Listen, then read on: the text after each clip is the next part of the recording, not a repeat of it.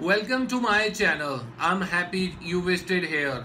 Love for animal is a God-gifted thing and a man was a living example of this. He built racks to provide food to cats. Watch this amazing kind act. Army veteran builds food pantry on his lawn so homeless and hungry cats eat. Roman Espinosa, who resides in Watertown located in New York City, decided to ensure that not a single person goes to bed empty stomach. Therefore, this Army retired person builds a small food storeroom which is known as a blessing box. He set up this food room in front of his house and it is always packed with good food for those in need. The notion of supporting box is understandable. It is open all day and night and folks who like to donate an item can add the item in the box. An individual who needs that item can easily take it from the box.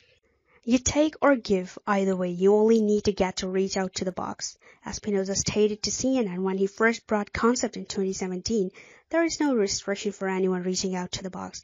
It is open all the time during the day and night. This notion was perceived by the man 45 years of age when he was receiving lectures in his hometown institute. When he was working on a college project, he came to know that the institute owns this pantry for a table which is set up for undergraduates that can't purchase food. He spoke in a conference with Good Housekeeping. I had no clue that the college occupied a store for free food. It is amazing, he told. He's shocked that he had been so blind to such generosity. I always expected that if you have enough money to be a student of institute, then you might have enough money to not be hungry too. He was so thrilled by this helpful idea, which was also aired on the news on NBC, that he thought of constructing a food pantry. He was fully supported and encouraged by his lecturers and other groups. Initially, Espinosa added some preserved food in the pantry and that he did not possess the much to go around feeding every poor person.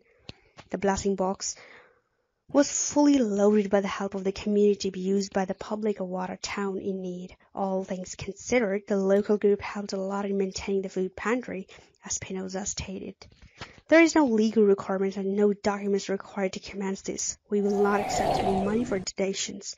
You can always donate us useful stuff when you feel like you're better off financially. From the time it was started until recently, the benedictory box did not solely collect edibles, but it also collected some necessary items that are used for needy persons. Espinosa told that the items like toothpaste, toothbrush, cleanser, and shampoo are available in the pantry. He knew that it's not such a huge step to solving the world's problem, but it is still better than doing nothing for the people at all. The food box is always available to everyone, whether a senior or a child, so that no one goes empty stomach to bed.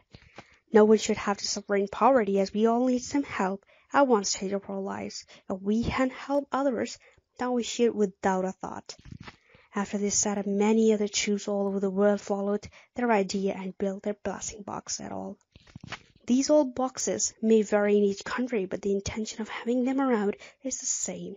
That is to help the needy and to ensure that no needy person is left alone without help. The slogan of these boxes, take what is needed and leave what is not. Share this with your friends and family and also subscribe to my channel to get updates on my upcoming videos.